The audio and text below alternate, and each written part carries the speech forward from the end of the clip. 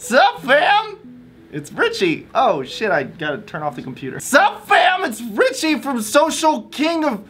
Your personal king of darkness, I don't know. And you're probably wondering why I'm dressed like this. Well, I'm heading off to a Halloween party and I just figured this aesthetic fits my I mean, is this really out of character? Really? Really? I'm missing the cliche vampire fangs, but don't worry, I did buy them, but they're single use, so I can't put them on yet. They'll break, and they were $16 whole. So something funny happened, and it's so stupid. It's so cathartically stupid every time something like this happens. I'll just cut right to it. Onision emailed me again. I don't know how many times this is. He is once again pretending to be someone else in a very long-winded email. And when I say long-winded, I mean it. I've gotten a lot of these. People still are interested in Onision's plight. He's like, he's the gift that keeps on giving. He's like COVID, except he kills you with his shitty content. That's a bad joke. Hi. We have a very friendly visitor. He's feeling very friendly today. So today's email is forwarded to me by a wonderful person by the name of Nanny Chun. Nanny Chun. An interesting name choice here. I'm sure they're definitely real. And I'm gonna be real with you. The whole point of this video is just to kind of keep you guys updated on what he's saying. I have shared every single email, I've shared every single email he sent to you and the internet because it's just, it's funny, all right? It would almost feel unethical to not show you these emails. They're too good. Now, a common complaint I get on these Onision email videos is that people say, hey, Richie, hey, Social Repose, hey, Social Dumpster Fire. It could just be an elaborate ploy for him to regain attention, for him to regain traction amongst our corner of YouTube, because he's definitely no stranger to using hate to get attention, to get views, in order to get money to fuel whatever he's doing. I honestly don't, like, does he still have a YouTube channel? If he does, it's not monetized. Is he, he's not on Patreon. I find it hard to believe that he's doing this as like an elaborate ploy. See, now I would have given 2016 and earlier Onision the benefit of the doubt for concocting such a elaborate scheme to stay relevant and stay in the hearts and minds of all his haters. But I really honestly don't think that's the case. I really think that he's being genuine here, and it's sad, and let's do it. Okay, here we go, story time, top to bottom. Title of email: You destroyed an innocent man's life. From Nanny Chun, definitely not Onision. The only witness stated he did not commit a crime. The evidence concluded he did not commit a crime according to trained investigators. The police stated there was no crime. It's so dramatic. You did not report on this when information was available to the public over a year ago. Instead, you posted negative statements about Onision that put Onision in a false light while acting like this police report did not exist. What you did to an innocent man for money? It's predatory and horrifying. I'm reading this email for the very first time right now on camera, and I'm kind of bummed I didn't make a song about it. It's too easy! You had ads running next to your life-destroying statements. You profited off the destruction of an innocent man! Sorry. I'm assuming he's talking about the child grooming stuff, the stuff that really did him in, and I didn't really talk about it at all. I stayed out of it. I mean, it's like, the whole thing's like super messed up. Onision lost his job. He lost thousands of dollars from YouTube and Twitch. Call me crazy here. I'm pretty sure he was on his way out before this. If anything, the Chris Hansen thing gave him a boost.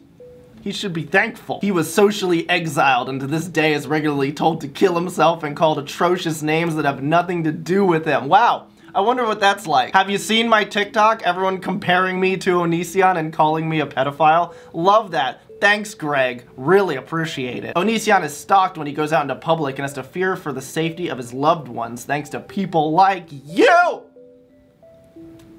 Boy, oh boy. It's almost like he was a super controversial creator for over 12 years and burnt every bridge in his whole goddamn life and personally attacked and made dozens of videos on literally every single person he's ever collaborated with. When you saw negative things being said about Onision, you jumped to smear his name and profit off his destruction.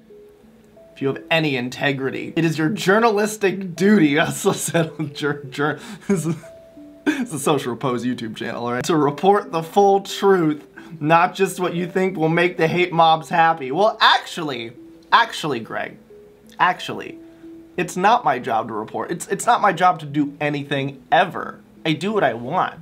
And I don't care, especially about you, but most things. If you ever had a problem with anyone in the media lying, be the solution. Be a person who can sleep at night with ease. Oh, don't worry, I don't have any issues with that. A person who can look at themselves in the mirror and call themselves honest.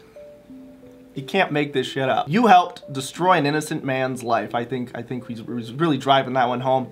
Now it is your duty to prove you are not a predator of innocent people. Report the full truth. He then links a police report, which is a YouTube video. Interesting enough.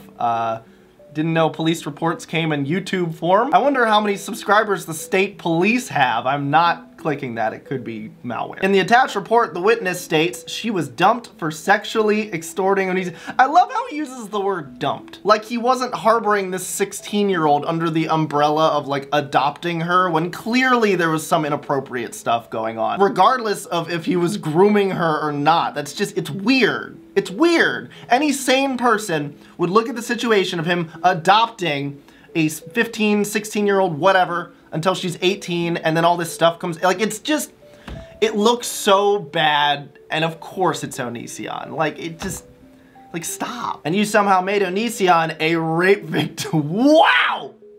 A rape victim! He's calling himself a rape victim.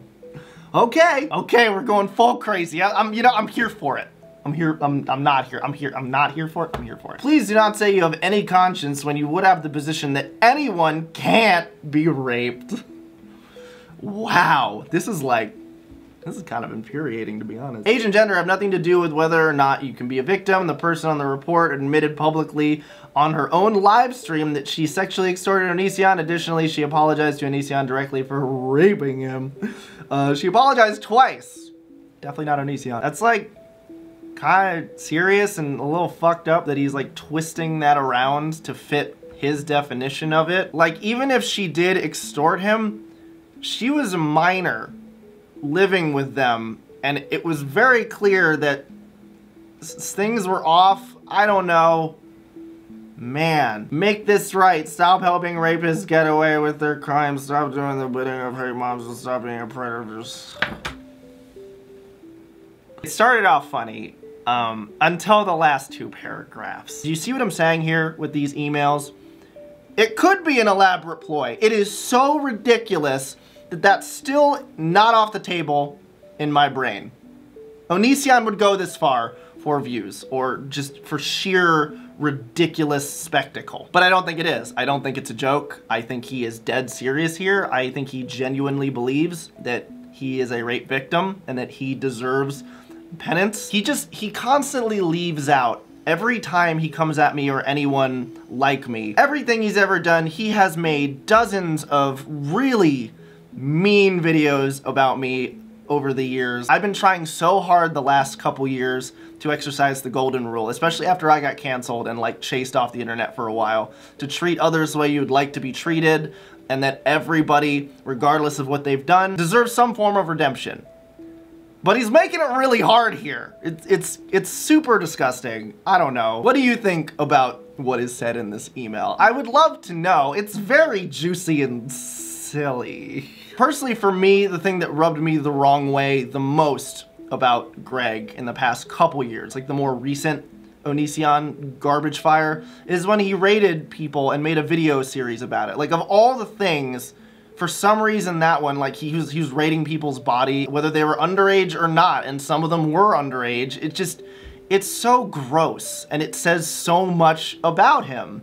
And that was only one drop in the bucket compared to the ocean that is the controversy of Onision and his whole presence on the internet. It's just gross is the word. And as I said in the last video, I'm gonna say it here again. At the end of all this, whenever it ends, I don't know when it will end, but when it does, I hope that he doesn't hurt himself or anyone else, physically or emotionally. That would be wonderful. I hope he just rides quietly into the night, never to be heard of again. And that's all I got for today's video. Boy, oh boy. Happy Halloween, everyone. I'm assuming I'm posting this before Halloween. Thanks for buying a lot of the new shirts. That's neat. I'm glad people still care and stuff. And I have a Patreon if you want to help support and keep this channel alive with more covers, commentary, and music, and other weird art stuff. I'm here for it. I love doing this. And as always, stay sad but not too sad. Okay, bye. I could be the one to hold